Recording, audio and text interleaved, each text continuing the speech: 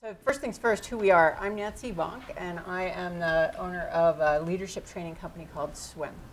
And until 3 years ago, I was the CCO of Ogilvy Toronto. I'm Elaine Davis, and I am a life and career coach, ETD coaching. I work with mostly creative professionals, people in the advertising world, but also I work with novelists and filmmakers and stylists and photographers. So really just trying to help them strategically think about their next step. And hi, I'm Laurel Stark. I am a freelance ACD. Spent most of my time agency side, currently working with the Google Brand Studio. And I also teach digital advertising at the Academy of Art University. So we're here for the soft skills of leadership, as you've heard. So nobody hands you the manual, right? Nobody. It's like you will. There you go. We're gonna give you a few pages out of it. So I couldn't fail to notice that when I got my promotions with more and more leadership responsibility. It's like, yeah, how do I do that? Once upon a time, there was a lot more on-the-job learning. Today, not so much, right? It's kind of sink or swim, and that's where the name of my company, Swim, comes from. That's the current model. Is hope you figure it out, sink or swim. But the fact is that if you're going to be effective stepping into roles with more of this kind of leadership responsibility, you really do need to gain somehow these soft skills of leadership and embrace them. And it involves fundamentally having some new behaviors that can actually be, in many cases, quite counterintuitive when you think about it relative to where you were before you became the leader. It's critical to successfully make the shift from me to we, as I think about it. How many of you are feeling like that's kind of where you are at the kind of the beginning of that transition? So quite a few. Are other people already like you've been a leader for quite a long time? So several of you also. And I think, I work with people right up to people who own their own companies that are CCOs that are still really struggling. One guy approached us at Swim and said, 10 years in, as a very successful CCO, he said, I don't know what I'm doing. I do not know how to successfully, I realize I don't really know how to successfully lead people. And I know when I first got that job, I felt like I could not lead a cop to a donut. So I had quite the learning curve, and maybe a lot of you do too.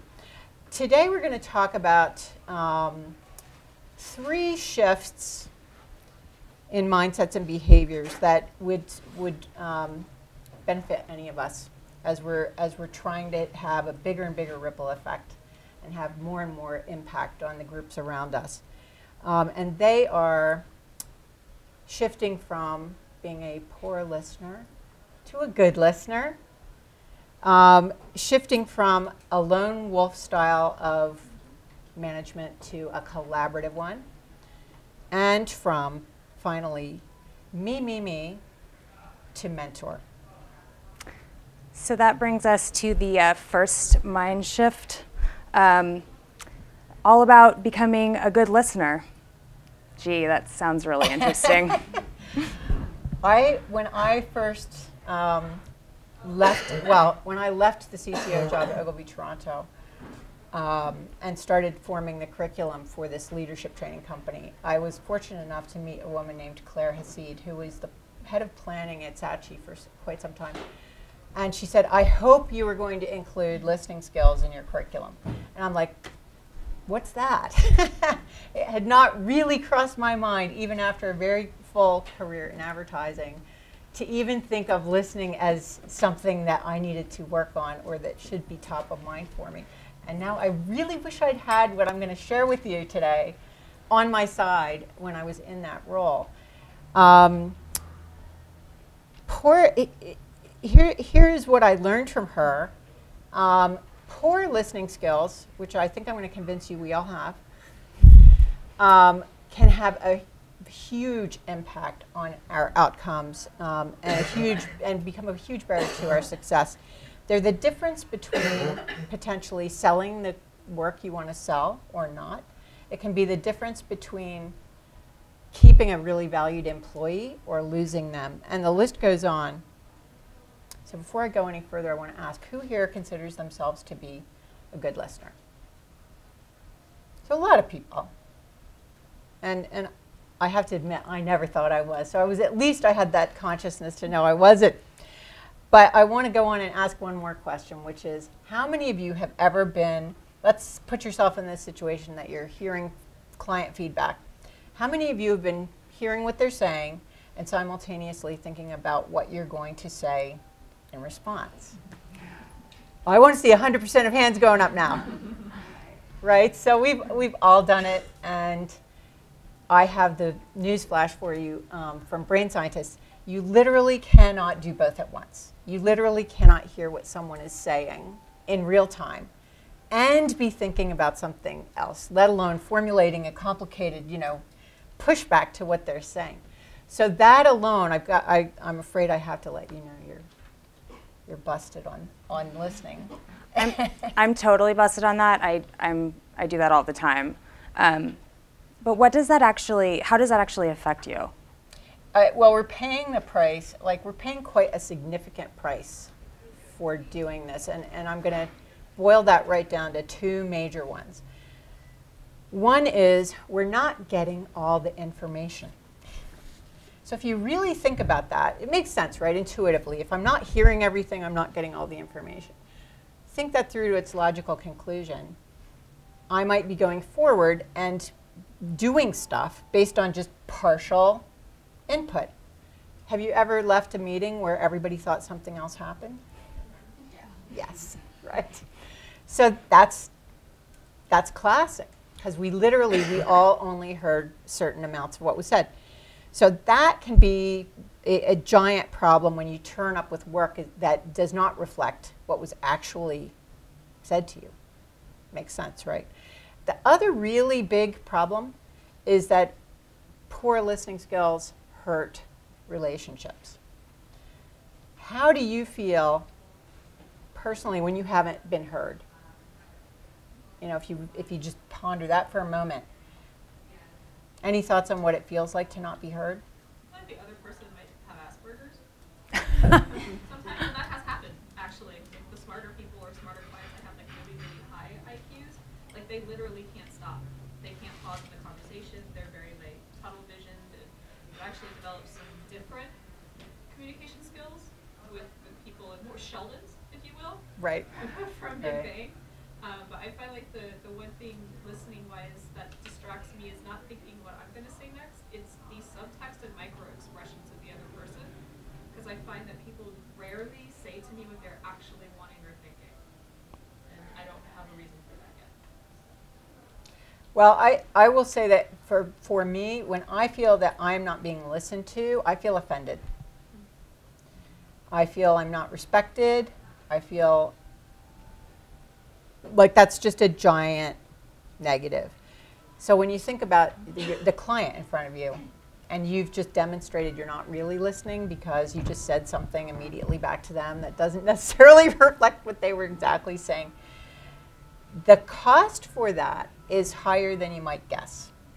I've spent a lot of time talking to clients since starting Swim and hearing more about where does the agency go wrong. And that's kind of at the top of near the top of the list, if not the top of the list, for so many people.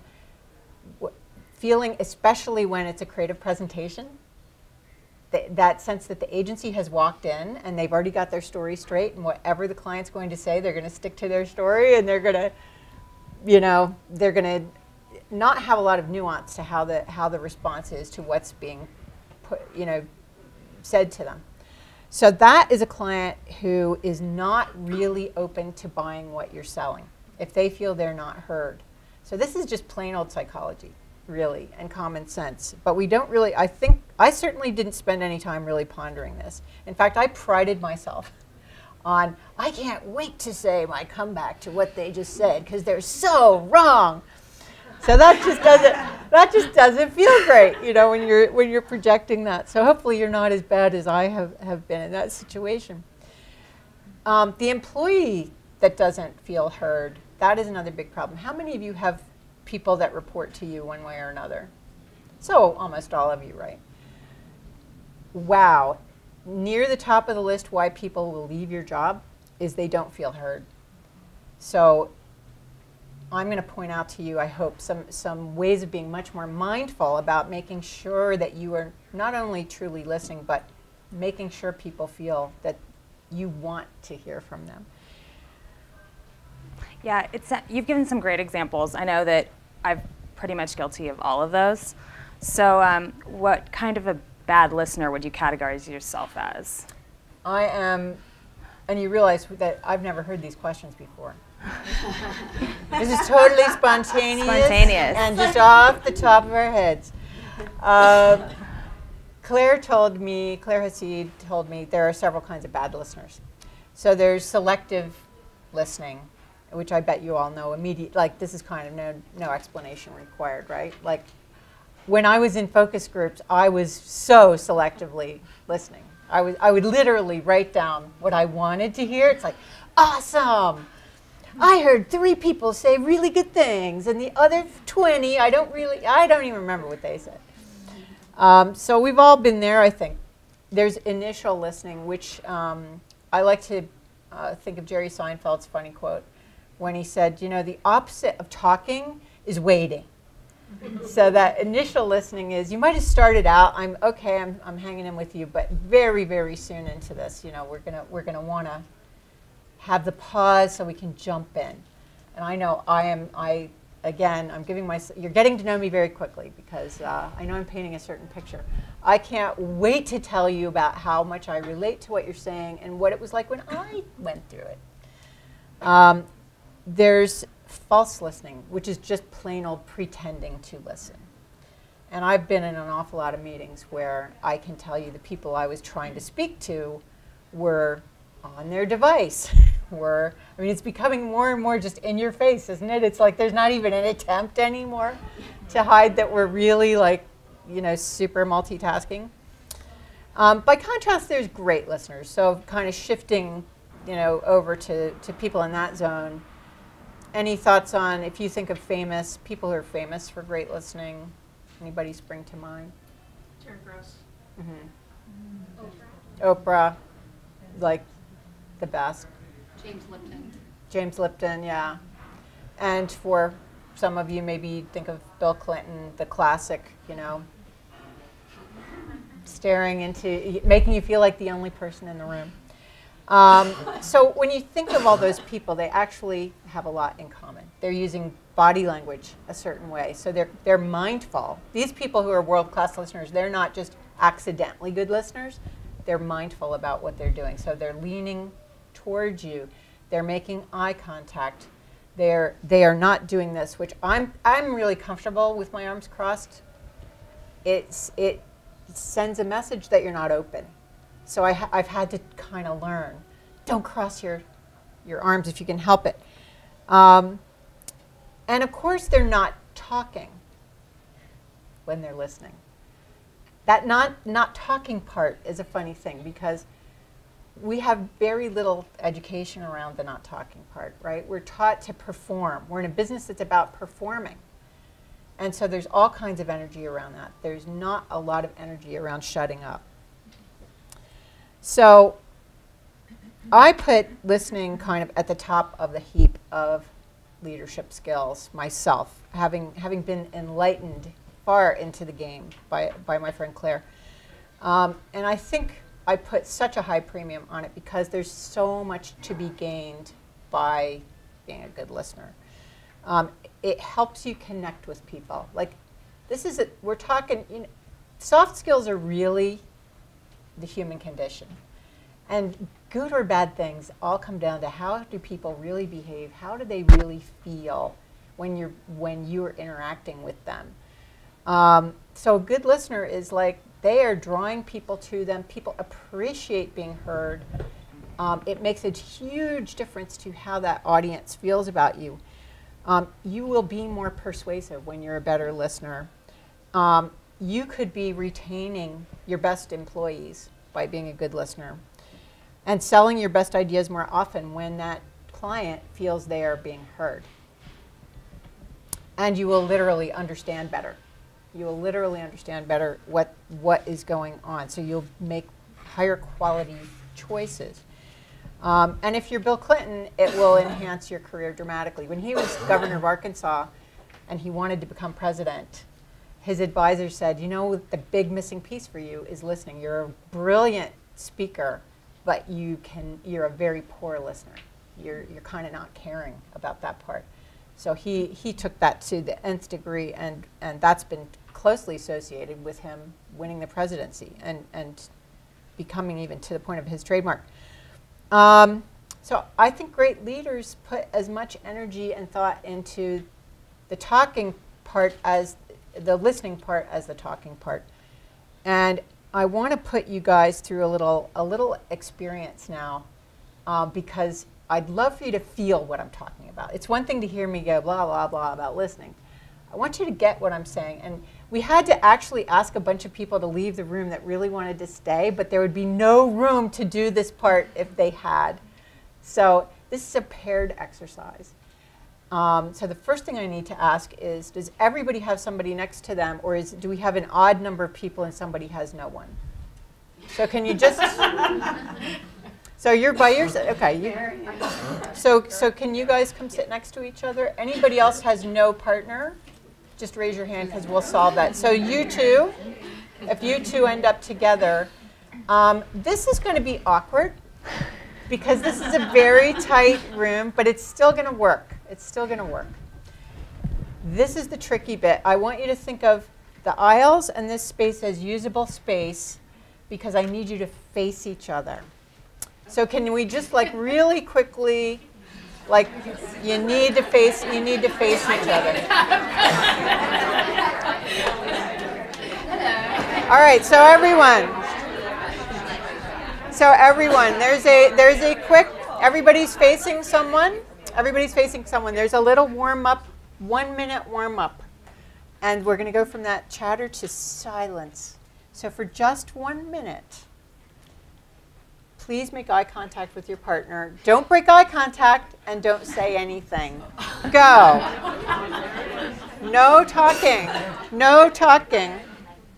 I feel so sorry for you. I'm not going to make it the full minute.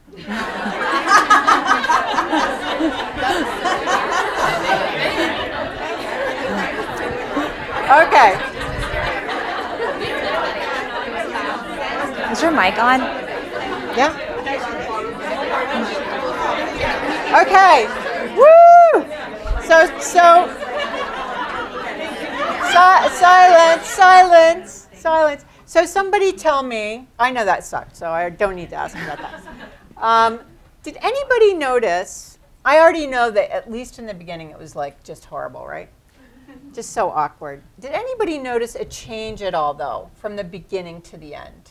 So what was that change like? There was a settling moment where it was like, okay, we're here with each other. It's okay. And I'm going to build on that and suggest that you were actually, without speaking at all, you were communicating with each other. Nobody's like, that's bullshit. No, we weren't. Okay. So it is really the warm-up, but it's also, there's a wonderful point to be made from eye contact. So what's great listening, eye contact has a ton to do with it. If you're like a lot of people like me, you'd rather not. You'd kind of rather not make that eye contact because it feels awkward, right? Or I feel like people are looking into my soul and I don't like that. So, but there's much to be gained from it. And no, there's not a lot to be gained from being creepy and staring at somebody for a minute. But if you will, run with, you know what? Good listening, eye contact, there is communication going on. And the person that is, you're acknowledging someone with eye contact. There's a psychology to it. That person feels heard. They feel like you are interested in what they're saying. So it's just that simple and uncomfortable if you're like me and you'd rather not do it. I would say it's something to coach people who work for you on because it really does go a long way towards people feeling you are engaged in what they have to say. So now, the real part. Do people who want it, some of you are standing, if you want to sit down, there's enough, I know it's cramped. but to the degree that you can kind of be facing each other. Somebody's A and somebody's B now. And if you want to sit on the floor, you can. You can sit on the floor. So somebody's A, randomly, whoever's closest to this wall is A. How's that? Okay, so we've got A and we've got B. Doesn't matter who's who. So A has the easy job. A is going to tell B, for 2 minutes, you're going to talk about a topic I'm going to give you. A has the hard job because you're the listener. So what I mean is hard about that is your entire 100% job is full focus on who's speaking. And that is harder than it sounds. Because what you'll suddenly realize in this mindful exercise is you have thoughts trying to compete for what they're saying nonstop. You're going to be thinking about their hair color. You're going to be thinking about lunch. You're going to be thinking about what's next. You're going to be thinking about Cindy Gallup, who's talking later, whatever you're going to think about. And you have to really be, I want you to please be very aware of, I'm doing that thing, and shove it away to stay fully focused on what that person's saying. The ground rules are you cannot say anything. Only A is speaking. You can acknowledge any way you want with body language. Be natural, be yourself. There's no quiz later. You don't have to memorize what they're saying. So don't worry about that. And A, don't worry about, I'd better be interesting. No, just be yourself. Just be yourself. There's no performance here. So we got that straight? It's only 2 minutes. Some of you might even be done saying what you have to say before that. If so, just expand on what you're saying so that it doesn't turn into silence. And I'll call time. So A, here's what I would invite you to talk to B about. Tell them, what's the hardest thing you've ever had to do? And that could be a work thing, a not work thing. If the hardest thing you had to do is something you do not want to share, do not share it. Pick something else. That was hard. I do not want anybody leaving here traumatized. So my next question is, can everybody think of something? All right, good. An alternate prompt. Can you? Just one hard thing can just be one hard thing that we have to do. Oh, it's just, yes, absolutely. It can just be something hard. So if it's not the hardest thing, just something that was hard. If you've had a baby, you're already covered. All right, so just for 2 minutes. Got it? A's, go ahead and, pardon? He's the speaker. A is the speaker. Or you can switch. Make your partner A if she has something. So A, tell B. Go.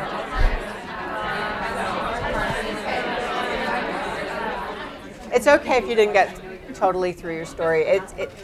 It'll all make sense soon. Now for just a minute, however far you did get into that storytelling, did most people basically get through their story, or yeah? Good. For just a minute, please B, tell A something you learned about them from that. Not what they said, not just, oh, I heard you said you did this. No, what did you learn about that human being when they told you that story? So just for a minute, talk about that. Okay, guys. All right. So can anybody guess what happens next? So B, I'll give you just a moment to think about something that's been really hard for you to do, to tell A about. Same thing now. A, it's your turn for the really, really hard job. Pushing away all those thoughts that are trying to bust in, resisting the urge to jump in and speak. A already knows how, or B already knows how hard that is. Okay, so just 2 minutes. Everybody got their sort of a topic they can talk about? All right, go. All right, and you already know exactly what's next too. Is now the listener's going to tell the speaker what's something you learned about them from what you just heard for 2 minutes. Just for a minute. Go. Yeah, so that was different.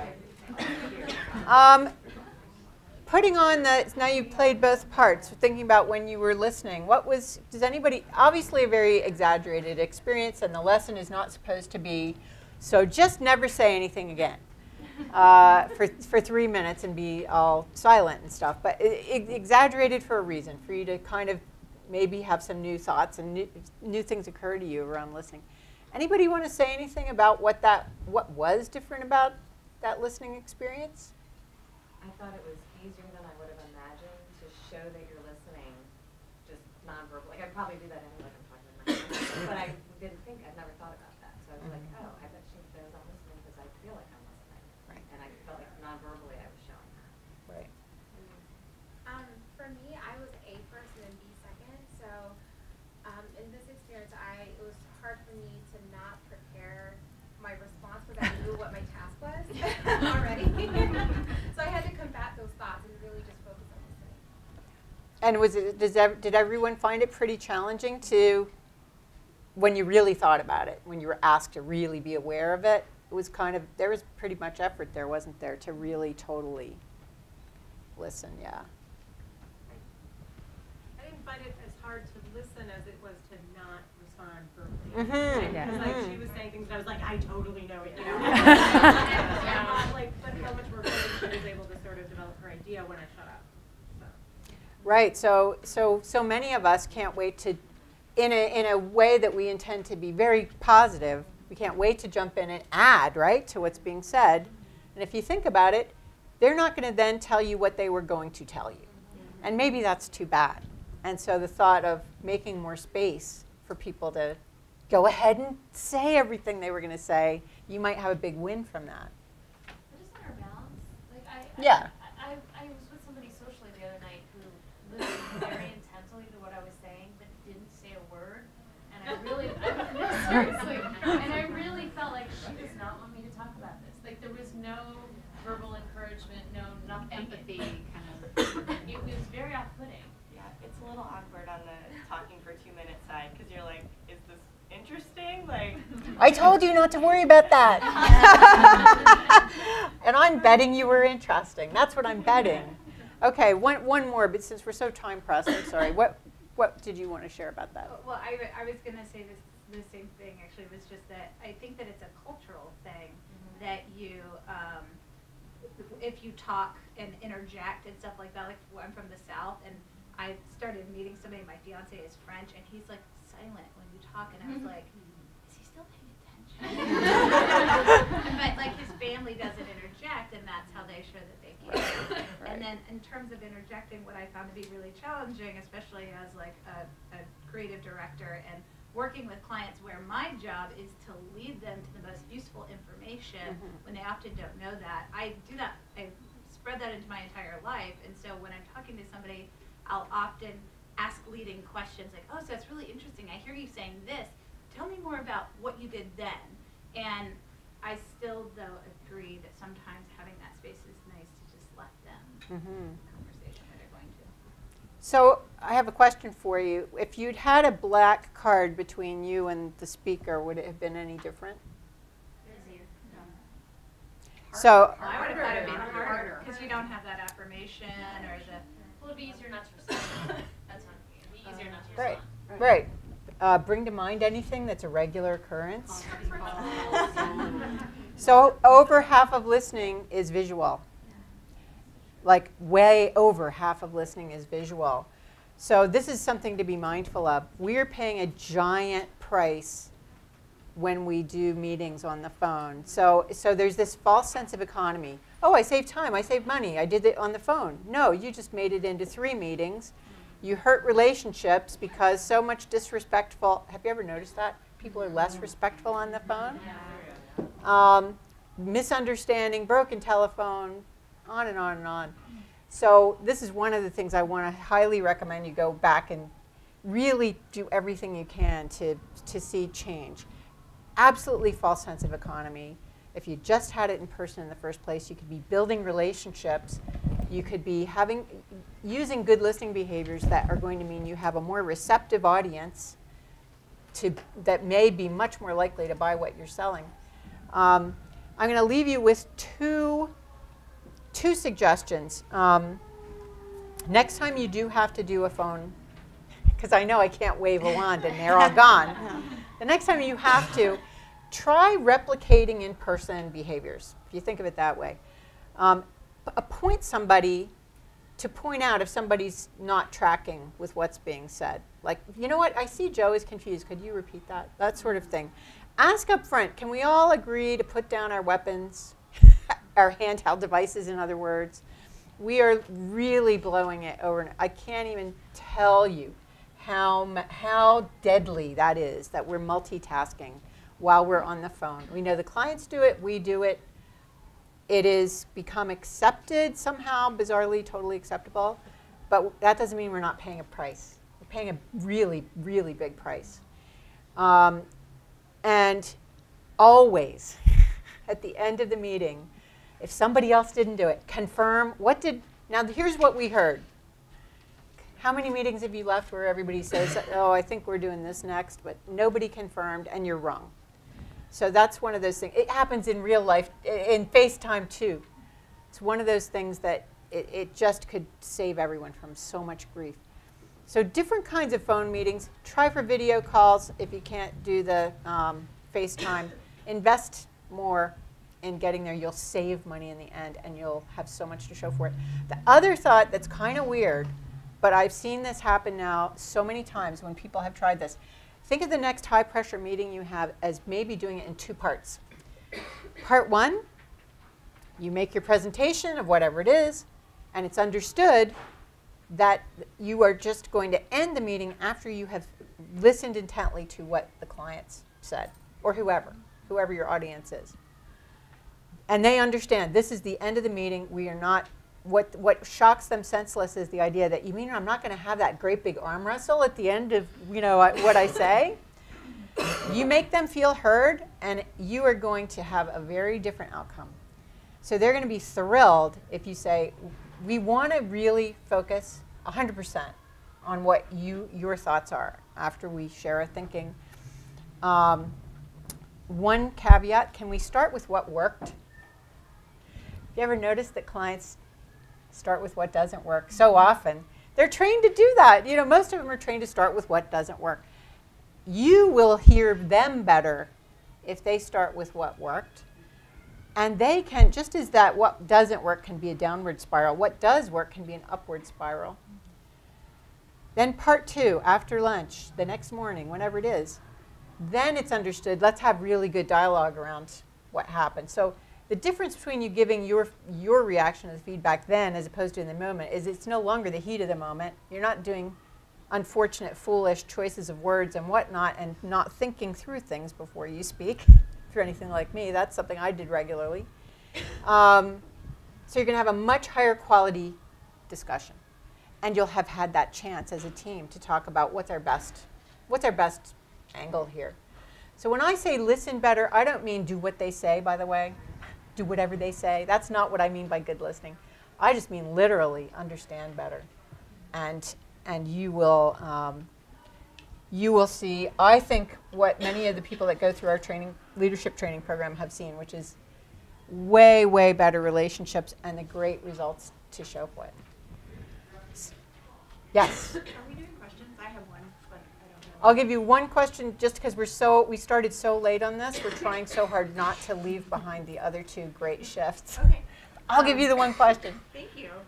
So I was curious about when I'm in a work environment, and whether it's a client presentation or an internal presentation, I notice that we are all not very good listeners, but oftentimes everyone's like they just want to clobber each other, and oftentimes that makes me kind of just take a step back and let everybody kind of air their thoughts. But how do you make that a better environment? Like, is it important to say, hey, we're not listening effectively here, we need to speak one at a time?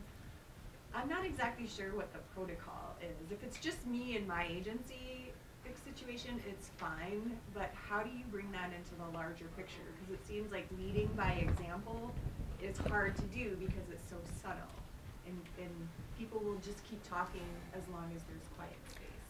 I don't think there's a simple answer to your question, but by way of example, I can tell you that I've seen in people trying to go ahead and run with what I just suggested, that two-part thing, where the leader has said to the team, follow my lead. If I'm making lots of space for people to talk, you know, I don't want to hear you jump in. Like, we're truly gonna hold back. And it's just as simple as tell everybody, you know what, we're gonna try this. It's a better way to connect with our clients and to understand what they have to say. And then there can be, if there's the dilemma of they're just the worst. I mean, I do think that the creative leader has the opportunity to have the one-on-one over lunch or something to talk about, I think this could go better. Like, could we try this new could we try a different strategy that gets right at what the benefit, you know, taking all the benefits of good listening into the room. So I do think it's not a matter of just hoping it'll be better. I think you have to actually have an active discussion around what could work better. So hopefully we'll have time to talk more about all these topics before you go off to your delayed lunch. But we're going to switch gears now over to our second shift in mindsets and behaviors. And I'm going to bring Elaine into the discussion. She's going to talk about shifting from a model of lone wolf, that hero approach, I want to be the hero and solve the problem myself, to being a leader that can successfully create a more collaborative environment and do the magic trick of getting people to buy into that. I know in my experience, as a creative person, as an art director, I know I wasn't really big on collaboration for a very long time. So what would you say, first of all, is the benefit of adopting a more collaborative working style as a leader? You know, I think that's a really interesting question, because I have worked in agencies as a producer and working in a creative department, and it's a completely collaborative effort every day. But now on my own business, you know, I am sort of a lone wolf, and I've had to certainly train myself to open myself up to being more collaborative and choosing ways to work with other people so I'm not in my head all the time. I'm a huge fan of collaboration. I think it's become a huge part of my business, whether I'm working with creative groups or small business owners. People are they just really want to figure out how to do this more effectively. And as probably all of you have seen, I mean, it's been a topic we've been talking about, you know, since yesterday on some level or another. I think that, you know, when the thing about it is that when we think about what's going on with collaboration right now, it's a very hot topic. I say just Google it, because there's, you know, articles, blog posts, you know, videos, how to be collaborative. I'm sure there's some ones that are, you know, more on the ironic side or the funny side too. But I really believe that the strongest parts about collaboration is that it's going to build stronger outcomes and also build stronger teams. And I think the third thing is it's going to make you a stronger and a new kind of leader, because you're looking at things not just from your own space, but from that of an effective leader within your team, and it's going to support you in your career. You know, Nancy was actually telling me a great example of how she had gone through a project, and I think you really benefited from a very collaborative experience. Would you like to share that? Because I feel like that was really helpful. Yeah, I'll just give the broad strokes. I think I have of course we were chatting about this topic a lot, the three of us, and my favorite collaboration win story is around a campaign that was done for a cereal in Canada called Shreddies. And anybody remember Diamond Shreddies? Some of you have. It was this ridiculous campaign that was introducing a fake line extension for a square wheat cereal in Canada. And the whole concept was that it's not shreddies, it's not shreddies, it's diamond shreddies. And this whole big campaign went out around, it's way better. And it was the idea of the summer intern. And he came to me with this scribble, and he had drawn up the box, diamond shreddies, and he'd drawn the square, old, boring, diamond, new, exciting.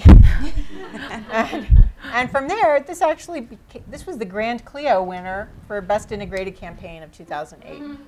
So now that intern did not know how to take that scribble and make a Grand Clio Best Integrated Campaign. So I was in the position to decide at that moment, how are we going to bring this forward? And I decided to engage a very diverse group around this guy, which included two very senior ACDs.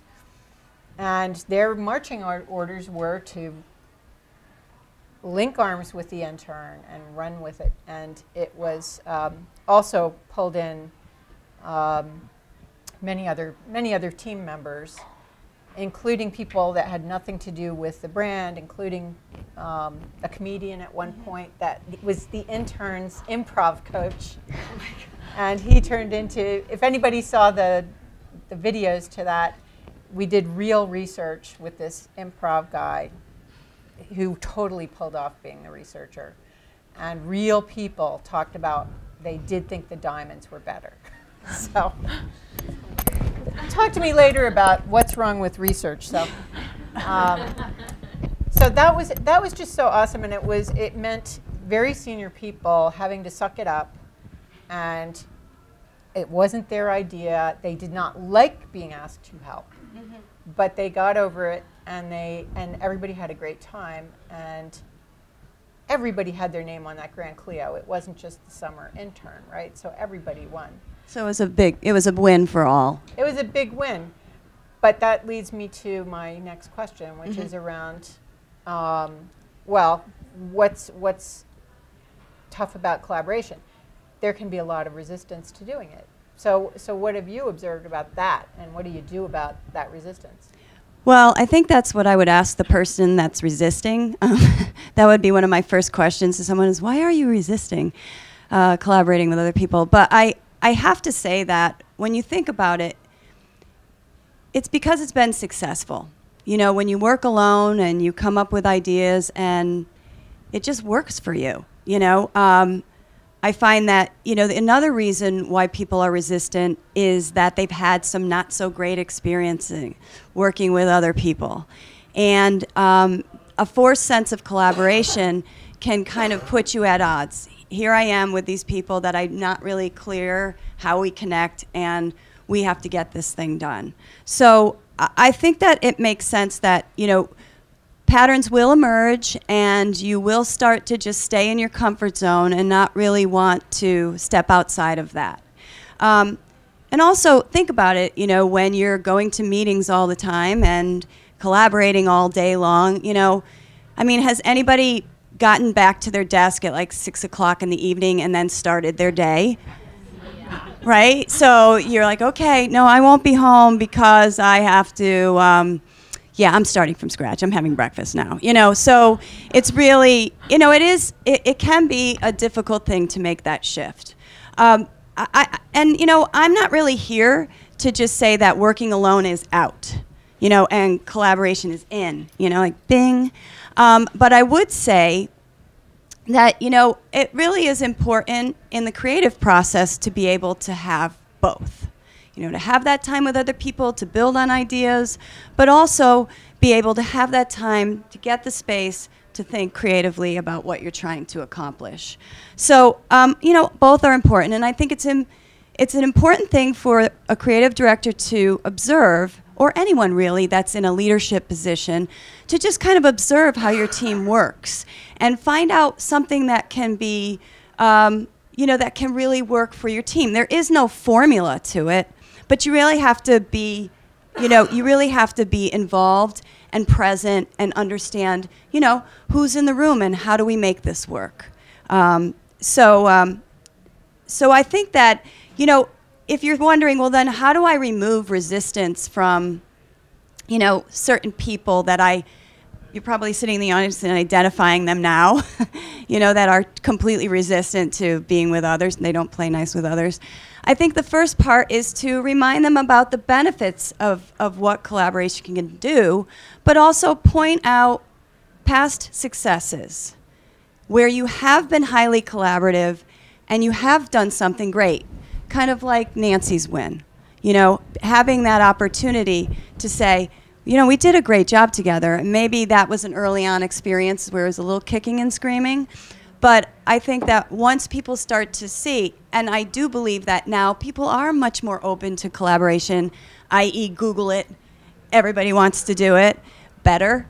I think that's an important part of the puzzle. But you've got some specific tips around how do you really make that work? Yeah, and I think it's important to, first, again, we're talking about getting to know your team. I mean, not just the work, because that's sort of a hard skill. Like you see what the work looks like every day. But it's more about, seeing, what they care about. Like, what's their investment in the work? Why are they doing the work? What gets them excited about the work? And, asking questions about what they value. I think, how are you going to know? Don't make the assumption that you understand everybody on your team.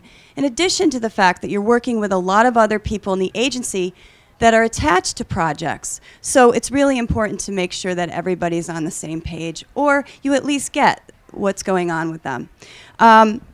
I think that it's also important to create time, create space to connect with your team, whether it's a Skype call or if it's coffee, or if it's just stopping in to check in. And let's face it, as you grow in management, it gets harder to stop by and have a chat, but it is important to be consistent about doing that. So one of the things, and I'll give you this one example. My friend Rachel Hauk-Seeger, who is the creative director at TJ Maxx in Framingham in Boston, she runs the e-commerce division there. And what she does is she creates weekly walking meetings where she sets a half an hour in her calendar once a week, and she and her team have an agenda pre-written up, and they go and they walk and they talk about the things that they're trying to do and accomplish. And she said, I get more done in that walking collaborative moment than I do in a 90-minute conference room talk.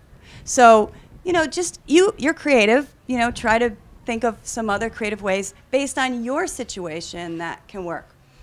So that's number one, get to know your team. Number two, really important to communicate out.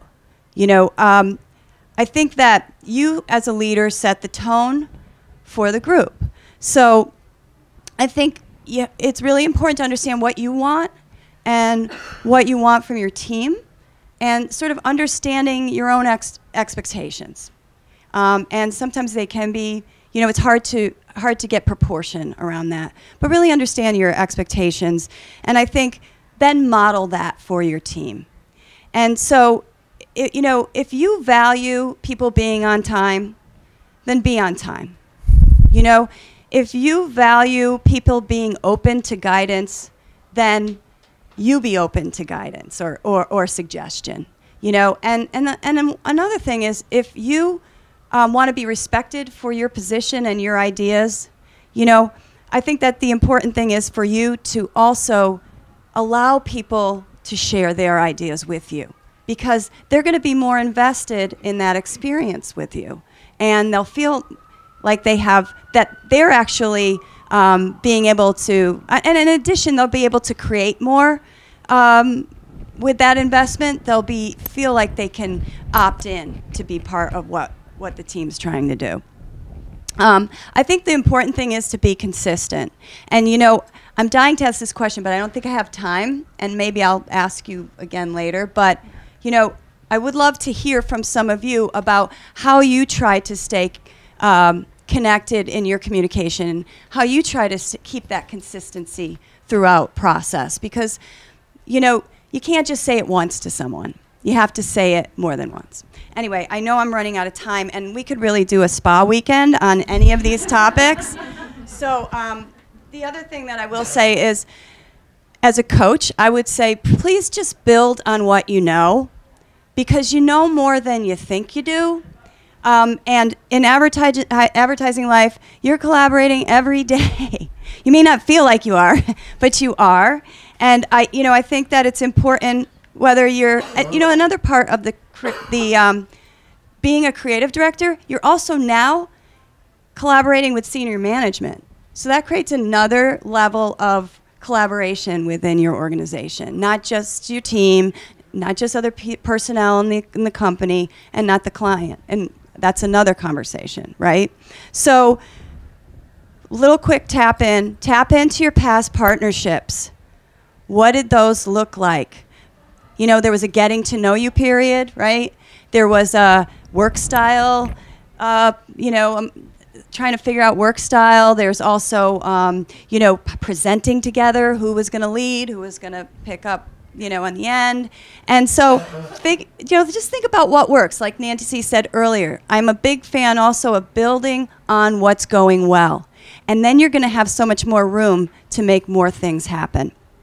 So in closing, I would say that the important thing is to trust yourself, okay? Because I'm pulling out my card here, but, trust yourself. I really don't have to look that far to say that, you've been hired for a reason for the position you're in. And again, you know a lot of things, and people trust you to be in that position. So, don't doubt yourself. Like, really try to work through that, because this is about your career too. And this is a time in your life that you're building on new formed knowledge and things that are important to you. So that's my conclusion on that. And now we'll move over from the shift from me to mentoring. Hi guys, that's me. Hopefully none of you are dying to go to the bathroom right now. I know we're running over, but yeah, I mean, obviously you've heard this in several other sessions. Our business is really one of relationships. They make or break everything you do. They're the reason a client will hire you. They're a reason a client will leave. They're a reason good people will leave your agency. It's why, if there's that one art director who's super stellar and he takes off, you're worried, like, oh, he's going to take his awesome copywriter with him. There's that. We're connected. So we're all mindful of that as connectors and as people who work in this industry. But one of the things, because we're also a very competitive industry, is that we spend a lot of our time focused up on the people that we're building relationships with up. Like, oh yeah, I want to make sure that one senior brand guy knows that was my idea. Or I want to get FaceTime with the creative director so she knows I'm ready for the next promotion. Or you want to make sure that you're aligning with the right people with all the political stuff. And so there's a lot of that focus, and I think we're taught that early on when we start out in the business. You're always looking at the next level and trying to get time with them, trying to get them to appreciate you, trying to get them to recognize that you are talented, that you're a go-getter. And that's kind of how we get the next job. That's kind of how we maneuver our way in this industry. But I'm going to let you in on a little secret, and this is something that I feel like I'm focusing very much on right now because I'm an ACD. But I feel like sometimes a lot of my creative director friends have found that they kind of skip over this, and then they get into a creative director role where they're now having to step back and remember this. But building relationships down is just as important as the relationships that you build up. Because when you're investing in somebody that's more junior than you, you're actually really investing in your own career. So how does working with juniors, help you with your career? Juniors. I'm sure you guys have great stories. I have plenty, including a young gentleman who I had to explain to him why he had to keep his clothes on. True story. You can ask me about it later. But juniors, juniors are a lot of work, yes, but they're also the energy. If you're ever getting sacked out of time and you feel run down, go talk to a junior. They're so excited to be working, and they're so excited to have your time. And I think they're a direct line into what's cool and happening right now. I mean, I'm teaching a class. I have no idea what Snapchat is. I don't know if any of you guys can figure out that interface, but I certainly can. I have no idea, but they're all over it. So, you know, they're the ones that actually have the pulse on what's going on, and we've kind of moved a little bit further than that. So keeping in touch with them is a great way to stay in touch with reality. It's a great way to stay humble and remember what you don't know, because being humble and having that sense of like not knowing everything will really make everyone like you a lot better, makes you much more approachable. And the other thing is that it keeps you on your toes, honestly. You never know what you're gonna get from them. I mean, how many of you guys this week even, or last week, were in a meeting or were in a kickoff meeting and had the thought, like, they said the thing, like, oh, it's a responsive site for women, and you're like, boom, got it, I know what I'm doing, been there, done that, we've just done one like that, I know exactly how I'm gonna go on this. I mean, anybody like have that feeling when you already know. You're like, I've done one just like this 2 weeks ago, or whatever, you were just working on a project like that. Of course, I mean, we're senior creatives, so after you've logged enough industry hours, you do start to get that mindset of like, oh, I know what I'm doing. And you have your like quick way to get there. But the thing that's so great about working with juniors is they kind of take you out of that autopilot mode because they don't have the same context that you do. And sometimes I find personally that having to take a step back and really start explaining from the ground up will cause me to question my process, find holes in my process, and even allow me to tap into better ideas or better concepts or even a smarter way of doing it. And that's something that you just don't get when you're working with everybody who's on autopilot and is like totally on it, I know, I'm ready to go. So that's some awesome things about working with juniors. So what if you don't have any juniors to work with? And this is probably not for most of you guys in here, but I know that there's a few people who are working into ACD or around there. A lot of agencies, at least in San Francisco, run pretty lean. So you might not have a lot of juniors to spend time with. So I would just say, go rent some for the day. And this is even if you're a very senior person and you're like removed from the juniors in your office and maybe you don't want to like step on your ACD's toes or whatever. Go pop into a school, ask them if you can do a portfolio review. You know, there's so many portfolio schools going around. There's lots of ways that you can do that. Another great thing to do is speed mentoring. Some of you guys probably did that this year. If you haven't, sign up for that next year. Come back to 3%, do that. That's a great opportunity to get to know a lot of people who are working their way up and to give you 6 minutes to talk to them. It's not a huge time commitment. And another thing is pop onto LinkedIn. Like, there's so many people that have post questions in the advertising groups about like, hey, I really want to become a copywriter. How do I do this? Or there'll be students that have their portfolios on there and they're asking for feedback. Give them some feedback. I mean, and that can just take 10 minutes time. But one thing that I really find is when you're doing that, you're really getting into that leadership mindset because you're having to take a point of view on something that they're doing. And sometimes it's not something that maybe you're a digital person and you've been working on these large e-commerce sites for the entire time. And you get a student who has an integrated campaign that needs work. I mean, that's a great way to get those chops working again.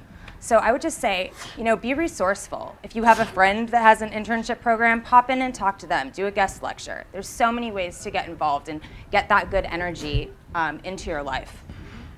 So I think we've talked about this, and in your experience, you know, how do you start thinking like a creative director? You know, how do you do that if you've never done it before?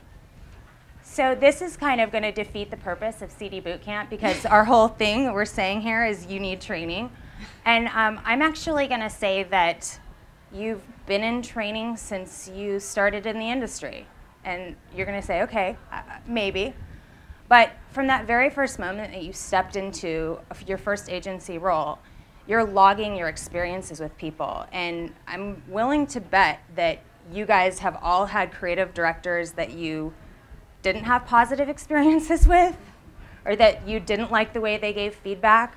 And I'm willing to bet that a lot of you, hopefully a lot of you, all of you, have had great experiences with managers who were really good about checking in with you, making sure you were working towards your goals, making sure that you felt good about the work you were presenting. those are all things to tap into, because we all have very strong feelings about, we know how we feel about working with certain people. There's like an emotional thing right away. You either, oh, she made me feel so good, or oh my God, I can't, I'm gonna have to deal with that guy again, you know, or her again. Tap into that. Like that's a great guide. And even if you're ever in an experience where you've never been in there before, I would challenge you to look back, like take a walk down memory lane and try to put yourself in the shoes of when you were in that position, and your younger self, and how you felt. And then I would just tell you that, you know, if you were in that experience and didn't like the way that it went, do something different. And if you were in an experience and you liked the way it went, great. Use that as a guide. I mean, you guys have the experience to pull from. Whether or not you've actually been in a leadership role, you've worked with leaders, you know what works for you. Right. And use that as a guide. So Laurel, you know, you gave some really good suggestions, I think, for everyone. So when people say, okay, mentoring, that sounds like a great idea, but doesn't it mean a long time commitment? And this is the thing too, and we've talked a lot about mentorship, so I think it's like a hot topic here. And yeah, I know we're all really busy. We have a million things going on. We have kids, families, and jobs that require us to work a lot of hours. And so you do think like, oh man, I don't have another second to give. But I would challenge you that mentoring doesn't necessarily have to be a huge time commitment. I teach, and yes, that is mentoring on steroids, and that is a large time commitment, so definitely don't do that if you're already at your peak. But you can actually be a mentor in 5 minutes. You can be a mentor in 2 emails a month. And I would challenge you in that case to make yourself available, but actually let the mentee know what you're capable of giving them. You can even put a framework around it, like, hey, all right, I really want to help you out. Let's email on the 1st and 15th of every month, or let's set up a Skype call or drop into my meeting. We can have a one-on-one once a month, or whatever that time frame looks like. What you feel like you can give, that's okay. Just frame that out for them, and they will be so grateful to have whatever you're willing to give. And I think that also, in that, if you feel like I'm not sure what I can help with, it's okay to say like, hey, you know, here are the topics that I think I could help you out with. Or when in doubt, I feel like there are 4 things that are really awesome and really helpful. The first one is your experience. You're all unique. You've all had your own unique creative experiences, your own unique leadership experience, and your own unique path. So just sharing of yourself, like that's something that only you can give that person. Only you can have that unique perspective. So that's valuable in itself. The second thing would be lessons learned. Man, I have learned some lessons hard in this business, and I'm sure all of you guys have too. And I think that thinking about how awkward that was to go through that, if I can spare anybody else that pain, I would be so glad to. So I'm always happy to share with people my awkwardness and the things that I did wrong and why they don't want to do them the same way that I did. The third thing, I'm gonna forget this, but the third thing is, your honest feedback. In stepping into this kind of a relationship with someone, you're already setting up kind of a safe space, because you're already letting them know you're interested in them, you care about them. So if they need to hear something, make it kind and let it be from you that they're hearing this, because if you're not gonna tell them that they need to work on their presentation skills, or maybe they're coming across a little this or that, they're going to hear it from somebody else, and I think it would be a lot better coming from you. So if you have feedback, get them used to getting feedback and be thoughtful and kind about the way that you give it. And the fourth thing is, when in doubt, just listen. Just give them your ears, because we talked about this, it's so nice to just be heard. Sometimes maybe you don't have the answer. And sometimes people just need to talk, like they just need to be heard. It can be a lonely thing to be starting out in this industry, so just lend your ears. You don't necessarily have to have all the answers for them, but those would be the 4 things that I would say you can offer as a mentor. So I have one last question. Can I get it in? Yeah, I think so. Well, you know, 1 minute to go. it seems like being a mentor has really helped lay the foundation for management. Can you elaborate just a little bit further? So this is kind of cheesy, but I really do feel like mentorship is the soul of management. And what I mean by that is when you're a mentor, there's no glamorous title, there's no big paycheck. People aren't like, oh, you're the mentor. You know, it's just, it's not fancy. But it's not fancy. There's not a lot of glory there. It's not the same as having a fancy creative director title. But what it does have is it has that you just, out of the goodness of your heart, or whatever else it is, you decided to care about somebody else and take a vested interest in their career and their progression. And that comes from a very good place, like a place of caring about people and wanting to bring out good for them. And I would just say that as you move from management into management and higher levels of management, if you can keep that genuine care for the people that are working for you, it will really help you stay in touch with your humanity, which will make you a leader that people actually want to follow. So I know it's tough, but just remember that your people are people, and they want to be reminded of that too. So. And I'm going to add to that by saying I would do it for entirely selfish reasons. I have always had a huge interest in mentoring since I was an art director with no title beyond art director, and it absolutely made my career. And I really built it. I worked at an agency with very small budgets, and the fact that I was interested in helping the youngest meant that we could have a department with enough people in it that happened to be quite junior. And by putting a lot of energy into that mentoring, they progressed much faster than would regularly be expected. And ultimately, that story that I told you, that intern landed on the cover of Canada's Time magazine. Like, that's nuts, but it's possible. It's possible. I think we're on time, and I think we're not going to hold you after time. So even with 15 minutes gutted from our presentation, you guys need to eat something. So thank you so much for coming. We can talk. Anybody who wants to talk, we can all talk to us. Come on up. We'll stay here.